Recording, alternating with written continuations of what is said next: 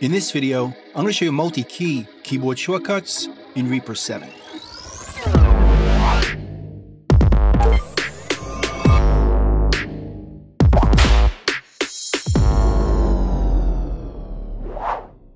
Now this feature has been added to Reaper 7. If using an older version, this functionality isn't going to work for you. But in a previous video, I showed you how we could use alternative keyboard shortcuts in Reaper. But to review, I've already set up some toolbar buttons to switch to alternative keyboard shortcuts, which you can see in the Actions menu. Right over here, we have the main section, and now we have alternative sections 1 through 16, which means we can use different keyboard shortcuts for different workflows just by switching to alternate sections. And I created, in that other video, some toolbar buttons to switch the functionality. So normally, if we type S over our items, it's going to split our items. Or if we click into our ruler and type M, it's going to create markers. But we can change that functionality by hitting these toolbar buttons. Let's use the second one for alternative 2. Notice the toolbar turns on, letting us know we're using alternate 2. So now I could select tracks, type S. Now it'll toggle solo those tracks.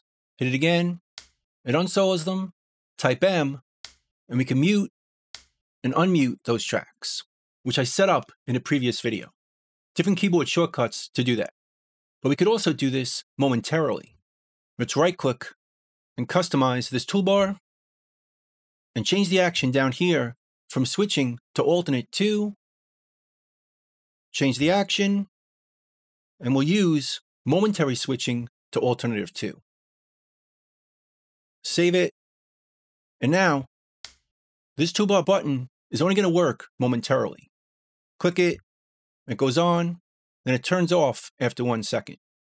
If you want to change how long it switches, go to the Preferences, choose the Keyboard panel, and change it right here.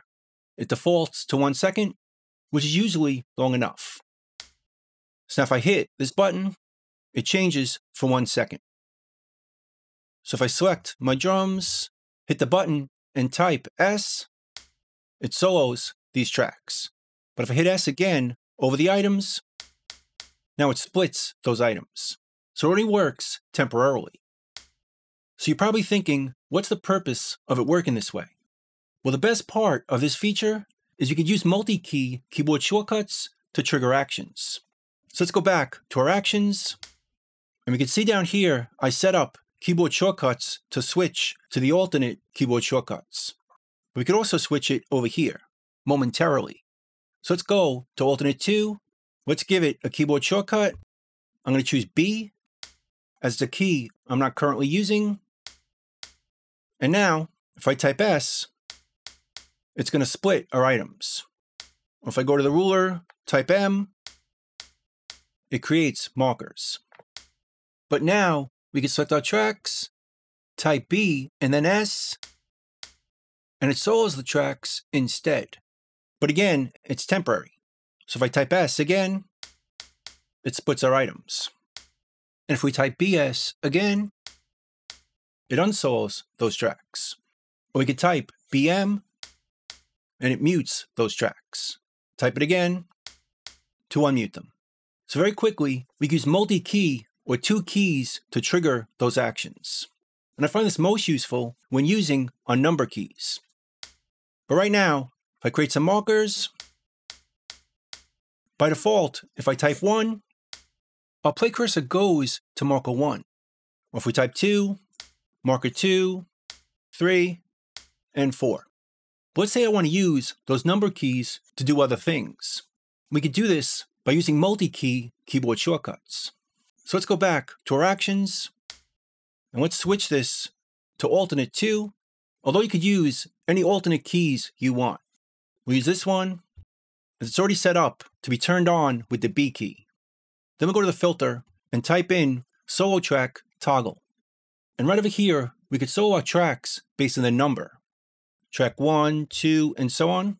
Let's assign under alternate 2 our number keys for these functions or actions. So we'll go to 1, we use the 1 key, and 2, and so on. And now we set up 1 through 9, but it's only going to work with the alternate 2 keyboard section. So now, if I type 1, it goes to marker 1, 2, and 3. But if we type B1, it's going to solo track 1. Type it again to unsolo it. Do it very quickly for track 2, for snare, track 3, track 4, and so on. Unsolo it the same way.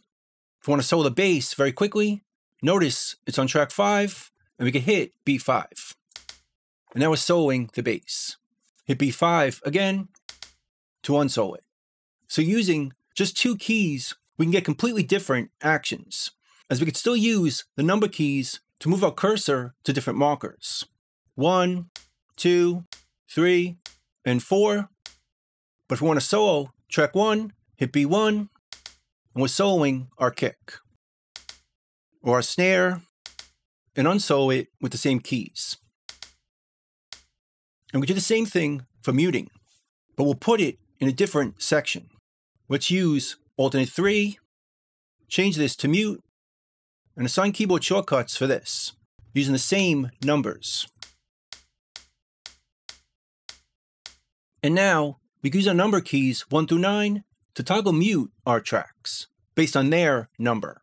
And let's switch this back to main, go back to the main section, and assign the momentary for alt 3 to be the C key, which again is a key I'm not currently using.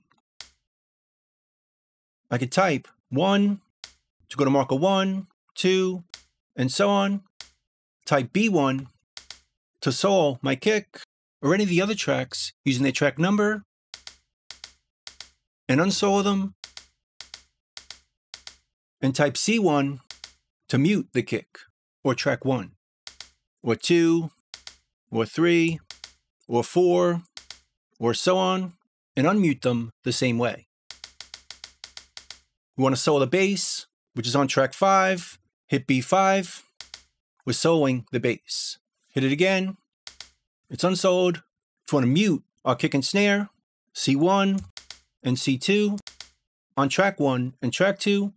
So using multiple keys, we could trigger these actions very easily, while still using our number keys to choose our markers. But these are just a couple of examples of how we can use multiple or multi-key keyboard shortcuts in Reaper 7. Obviously, you're going to find the best ones for you and your specific workflow.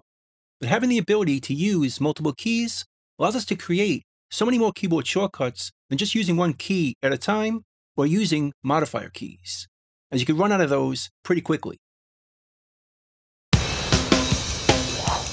So that's pretty much it.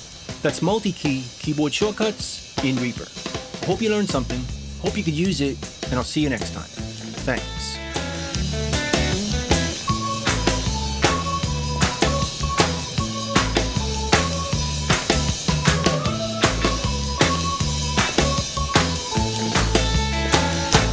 Bingo, boys, let's go.